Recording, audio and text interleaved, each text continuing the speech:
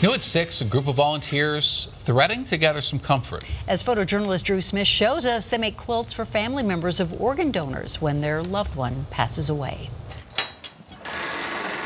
Sometimes the fabric talks to me. A lady from my sewing bee approached me about would I be considered starting this project for this organization called Donor Alliance. I said, I'm in.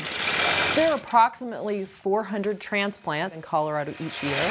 These ladies sharing their time and talents allows us to share quilts with more than 100 donor families each year.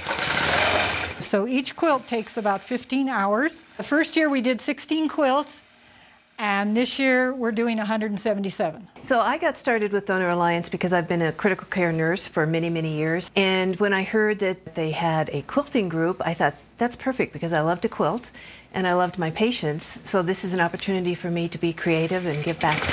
My husband was a twice kidney transplant recipient. He received his first kidney in 1990. That kidney lasted 12 years till he had to go back on dialysis. He had a second transplant that lasted 3 years. He passed away in 2012. I really do it in his memory. Nice to know that we are able to give a little bit of comfort and maybe bring a smile to people in a tough time. Oh, isn't that wonderful? And if you'd like to get involved, donate, volunteer, we have a link for the Donor Alliance in this story on thedenverchannel.com.